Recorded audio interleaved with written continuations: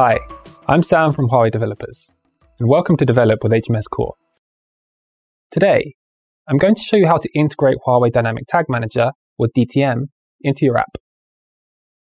With HUAWEI DTM, you can update your tag configuration easily and securely on a web-based UI and achieve data-driven operations based on the powerful analysis capabilities of Huawei Analytics. In this video, I will show you how to use HUAWEI DTM to report user events and how to view event reports on Huawei Analytics. Okay, let's get started. First, visit the official website of Huawei Developers, go to Console, Huawei App Gallery, select My Apps, click New, and enter the relevant information to create a project. Click the Develop tab. In the dialog that appears, enter your app package name and click Save. Then, go to Growing, Dynamic Tag Manager, select the data storage location in the dialog box, and click OK. On the Configuration Management page, click Create Configuration and enter the relevant information to create a configuration. You can see the created configuration on the Configuration Management page. Here, open the configuration and click the Variable tab to access the Variable Management page.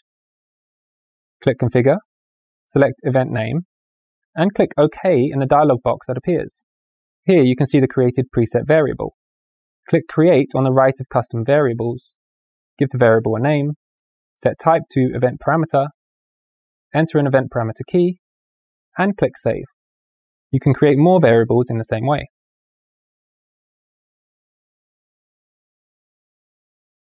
After that, click the Condition tab to access the Condition Management page. Here, you can create custom conditions. When a condition is met, the related event will be triggered. Click Create in the upper right corner. On the page that appears, give the condition a name, set type to Custom, and trigger to Some Events. Set other relevant parameters, and click Save in the upper right corner. You can now view the created condition on the condition page.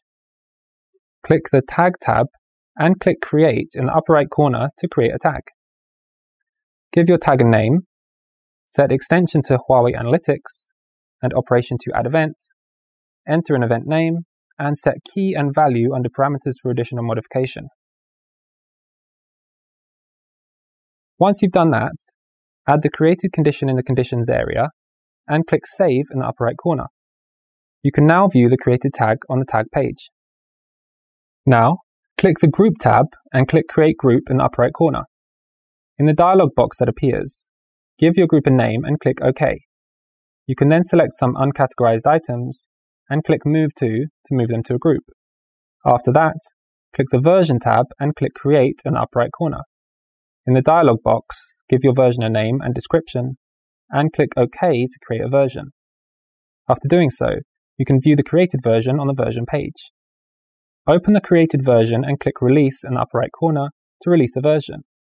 The message Released Successfully will be displayed, indicating that the version is released successfully. Then, click Download to download the release version configuration file. Click Overview in the upper left corner and click AG Connect Services JSON to download the configuration file.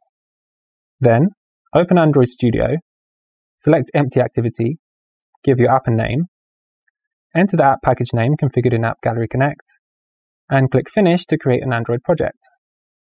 Move the downloaded AG Connect Services JSON file to the app directory, create the Assets Container folder under the main directory, and move the downloaded version configuration file, which is a JSON file named after DTM, to this folder.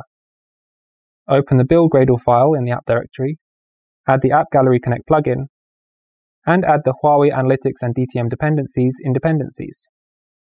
Then, open the ProGuard rules file and add code to exclude Huawei Analytics from obfuscation, open the Android manifest file, and add relevant network access permissions. Next, open the activity main file and add test button.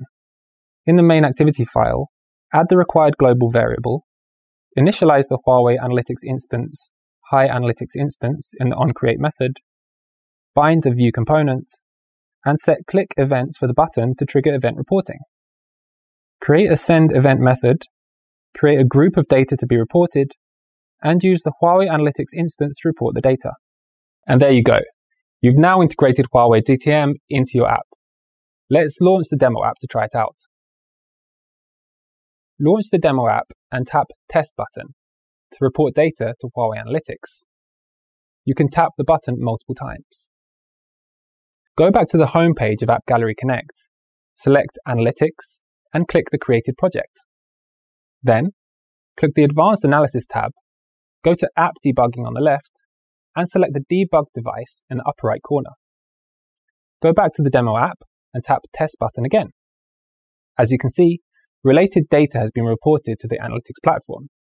You can click View to check details. Well, that's all for today's episode.